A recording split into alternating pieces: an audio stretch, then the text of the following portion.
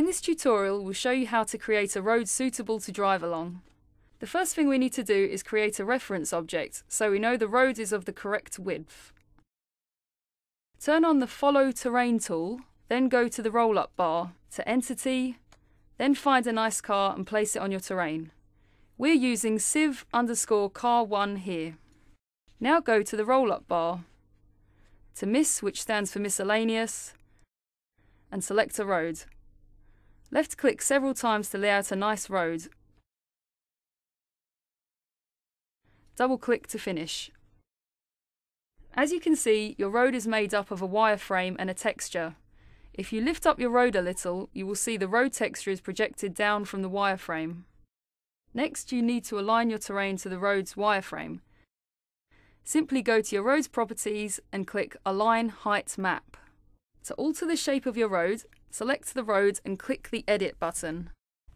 Then left click and drag the points of the road around. To delete a point, simply double click it.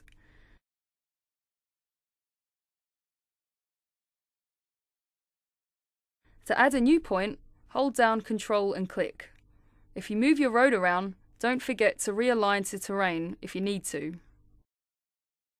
To exit road editing mode, click the Edit button again. To put a texture on your road, first select your road, then go into the Material Editor. Now find yourself a good texture.